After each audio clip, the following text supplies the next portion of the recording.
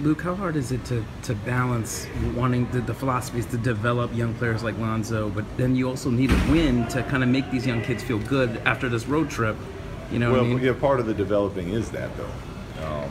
The way the NBA is supposed to work and has worked for as long as I can remember is young players come in and they sit and they watch vets do it and they watch how vets do it and they watch how vets train, how they take care of their body, and then they get hungry. And then as they get their opportunity, they're more professional because they've learned from people that have done it before.